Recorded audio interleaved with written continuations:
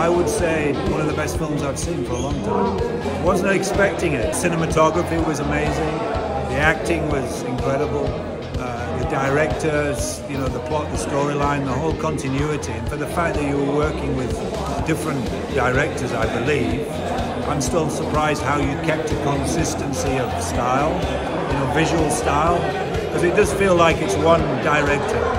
And it's a story that needed to be told, right? Because I think now we've moved on a little bit from the pandemic.